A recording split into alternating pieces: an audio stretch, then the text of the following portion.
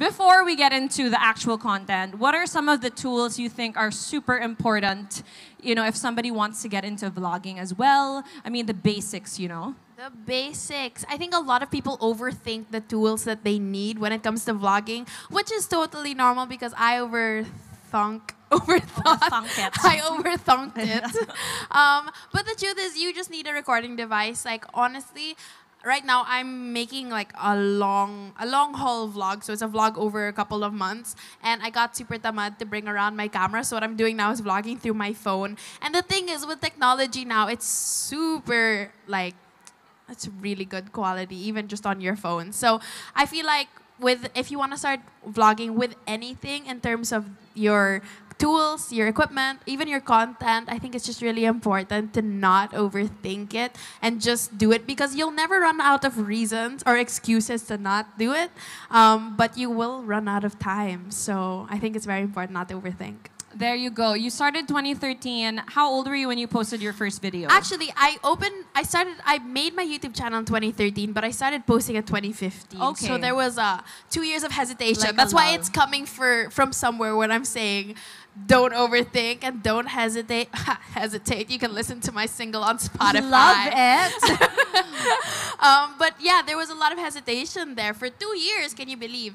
But yeah, I was 15 years old in 2015. And, that creative process that you go through when you posted your first video, a lot of people experience fear and they're afraid of what people are going to think. Oh, not even just people they don't know, but their friends, It's like, oh, who does, maybe they have that mindset that, oh, sino ba siya? Bakit siya nagva-vlog? So what was that kind of what was that shift for you? You're just, after the 2 years, I'm going to do this. Like, what were you thinking? And how do you, help them create good content and creative content?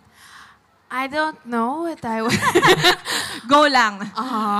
What was I thinking at 15? No, actually, it was. I really loved watching YouTubers from other countries. Yes. I really loved, at that time, Zoella. I really loved Bethany Mota. Who did you guys watch? Who else was super big then? I don't know. I still watch Alicia Marie until today.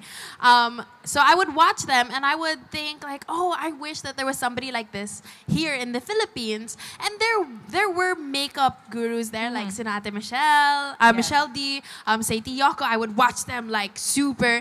But the thing is, I wanted somebody my age. Yes. And there wasn't anybody like that yet.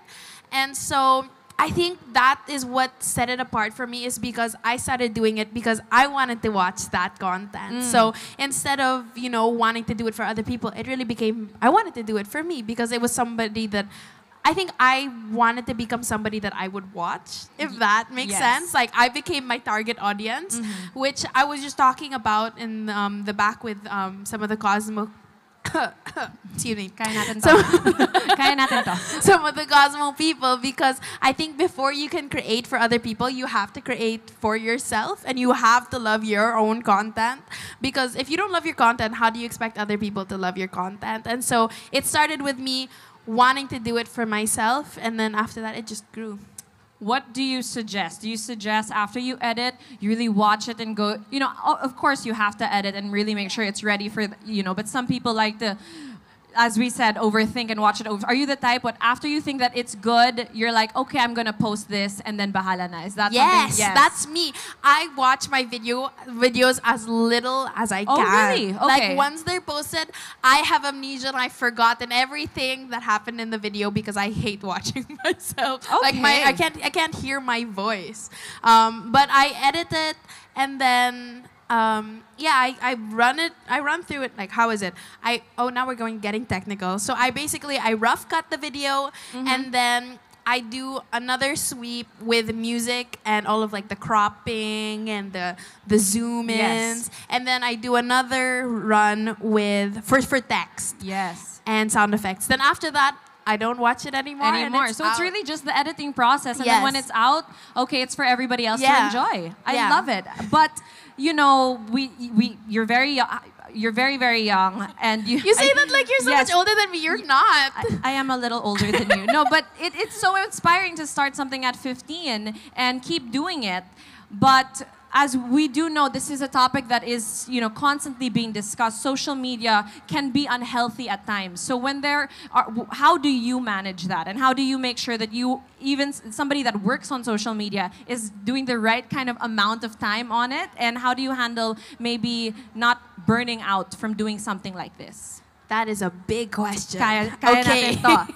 So, I think we see it all the time, but taking social media breaks is really the healthiest thing that you can do, even for a social media influencer. Because for the first few years I was on social media, I never took social media breaks ever, because I thought, this is my job. I don't, you know, I can't do this. But I don't know, I've never regretted putting down my phone, or I've never regretted not vlogging this day. I've never regretted taking a break for a week, because it's just really healthy for your soul. I feel like it's not that social media is evil. Like, I always tell people, I'm like, y'all, you're like kind of overreacting. It's not a bad thing. Because it's fun, you know? Yeah, no, I feel like it's a platform, and they're just different people who step onto the platform with different intentions, and we come across them every day. So sometimes we come up with very, you know, aggressive, violent, you know, tweets. But sometimes we come across very funny ones. But either or, I feel like we still have to take a break from all of the distractions and just like over stimulations. So I think taking breaks is really, really good. And I actually took a hiatus. You did? Oh. I did.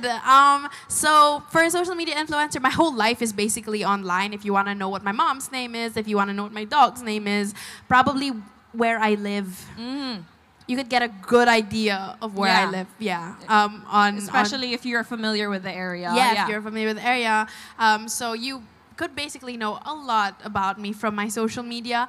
And so living with that pressure that everybody knows everything about me, it kind of got to me after a few years. And so I had to take a break, and it was like one of the best ideas that I've ever had. Yeah, and I think that also like was good for you to create other things, and you had to take a pause. So that it's wonderful that they can hear that from you, that it's okay to put your phone down. Yes. Especially that it is your job. No, I encourage people to put their phones down. Like, it's something that I advocate for now. Like, I'm the type of person that if you check my screen time, it's probably under an hour now on my phone. Wow, that's crazy. Yes, so I try. That's why I bring paper books now, and I just try to read as much as possible. Like, if I'm seated for more than 5 minutes, then I tell myself, you have to read. You have to stop on social media.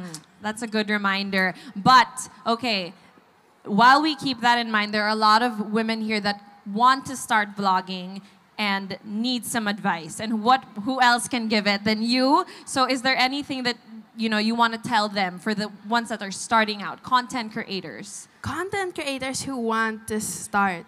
I think the 3 most important things that you could have when you start, it's very cliche, but this is what I live by, truly. It's passion, purpose, and perseverance. And I feel like because when you're doing your passion, it's something that is very personal to you, and it's something that you can take ownership of. And I feel like when you take ownership of something, then you want to take care of it, you want to nurture it, you want to do everything in your power to, protect it. And I feel like when you put out your passions, when you put out your passions and you become passionate about that thing, then there's just love that will come out from that platform. And the second thing is obviously purpose, and it's to do what you're doing for reasons beyond you.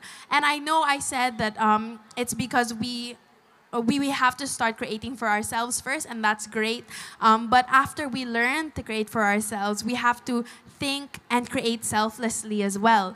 We have to think of I always say that we think of our social media not as a pedestal, but as a platform. And I feel like when you think of your social media as a pedestal, it's, you want likes. Yeah, you want the likes for you. You need the money. You need the, you need the clout. To be known. You need to be known. All of these things for you. But when it becomes a platform, it becomes for other people, to encourage other people, to inspire other people, to empower other people. And on a pedestal, you would have regrets. And I've seen it so many times with people that I will not name. Yes, we're not doing that today. The tea is hot, but not today. But for a platform, there are no regrets for being selfless. I've never regretted being too kind to somebody. And then the last one is definitely perseverance, because it took me an entire year to reach 5,000 subscribers. So imagine, and it took me 6 months to reach 500 subscribers. So I like to think about it sometimes, because what if I stopped vlogging at 6 months with 500 subscribers? I was posting 3 videos a week. Wow. And yeah, I was 15 years old. That's a lot of work. That's a lot of work. That's a lot of editing time. A lot. No, but I coming back to you yeah, now. I know. Like, I'm having flashbacks now. But Mikey Bustos said this in a fan fest. He's like, success has a funny way of showing up right before you're about to give up. And for me, there were so many times that I wanted to, but if I had given up at the 6-month point at 500 subscribers, then I would have never reached 500,000 subscribers. And it escalated from there. So I feel like perseverance is very cliche, and you see it on Pinterest a lot. Like I mock all of my friends, like, wow, you're such a Pinterest board. Yeah.